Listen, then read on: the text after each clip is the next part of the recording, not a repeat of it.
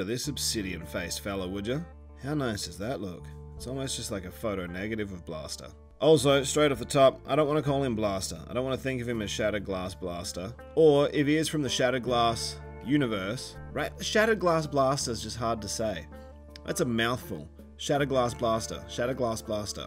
I have already started thinking of him as just being B-side, right? Is that not a cool name for a nega blaster? B-side. It at first I'd sort of thought that this color scheme was a little bit flat and that he'd really sort of disappear when you looked at him alongside regular Blaster. But I don't know what it is. Like, looking at him is almost like looking into a black hole. I feel like he's sucking all the light out from around him to create a high contrast nightmare.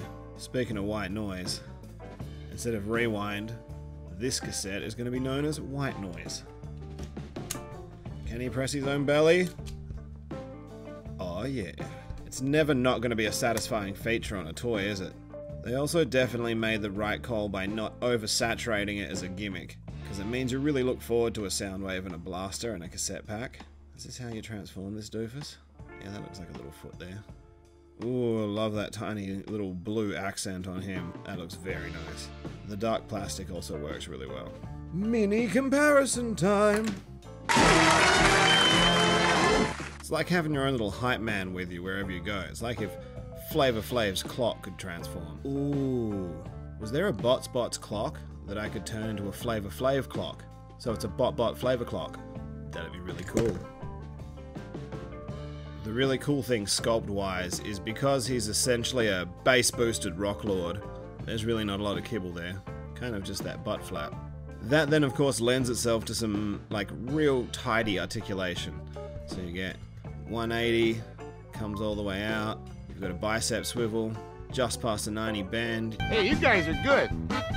How the hell do you do that? Pretty clear, ball jointed head that you can throw a lot of shapes out of. He's got waist swivel for big roundhouse action, pure. Universal hip, thigh swivel, 90 bend, ankle tilt. Oh yeah, I should probably also mention he comes with his gun, which is I think a pretty good approximation of his original G1 gun. You can kind of do that two-handed sideways thing, like a Tommy gun or something. It does clearly seem like it's meant to be used with his stock and the sight, but he can't. Pew. If you're not using it as a gun, well, I guess it's still a gun even when you store it, but it can go in any of his hexagon ports, which is pretty cool. Hey, gun over the shoulder, weapon storage, that's a plus. By way of a comparison, let's peep him alongside fellow evil Autobots, Goldbug and Blur. We're blue. We're blue and bad. As bad as we are blue, we're the bad guys in blue. The blue guys. Blah. Let's also go ahead and take a look at him alongside Netflix Soundwave. He's quite a bit shorter, which I guess the G1 toy was. Is the G1 character model? Let's say it is. Draw. All talk, no shock. And let's go ahead and peep him alongside regular Universe Blaster. I've been waiting a long time for this. You poor excuse for a sound system. They do look very cool together. Having the Shattered Glass version makes me wish even more that I'd been lucky enough to get one of the Happy Blaster faces. But even just the different color cast, you know this is the bad guy Blaster. The two of them together reminds me very, very much of in a fighting game when both of you pick the same player. Are you ready? Go!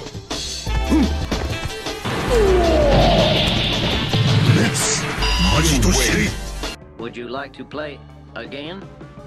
You have selected no. So because this is a second pressing, I'm going to jog through this transformation pretty quickly.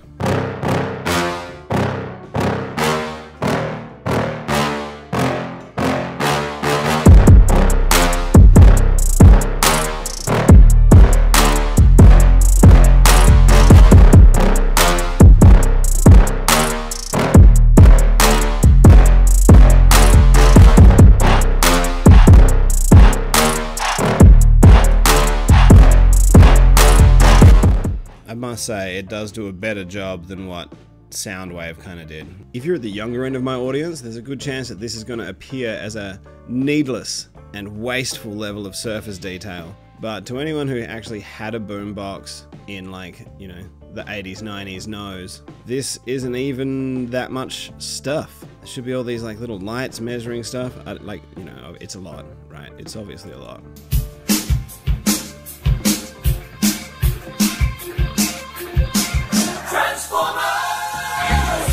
So obviously, I guess a vehicle mode, an alt mode. This is why they changed it from vehicle mode to alt mode. Comparison. Do-ba-da-do-do. And some of the other big prizes on the wheel. Have a look at these. Simplistic yet elegant, their sapphire crystal domes are united with the brilliance of high-tech ceramic bracelet. Complemented by gold trim with precision quartz movement, they're priced at $3,920. So do you really need this B-side? I don't know, that's up to you. This mold is a phenomenal mold. When you think about him in terms of the other Shattered Glass releases, he is probably one of the laziest so far, right? Like Starscream had extra swords, Megatron had all that extra gear, new head sculpts for most other characters. He didn't even come with an extra gun. But for me personally, I do think this mold is worth owning 2 of, and I have no intentions of getting the inevitable twin cast. I do think that this mold is cool enough to justify a second purchase, but I draw the line at twin cast. I won't be twin casting it up. Even though it'd go great with Sound Blaster, I don't know. These colors are cooler. I'm all about that B-side. Catch. Thanks so much for watching. Be sure to like and subscribe if you had a good time. Tell your friends, tell your mum, tell anyone who will listen. There's pretty well a wrap on that. There's only one thing left to do, really.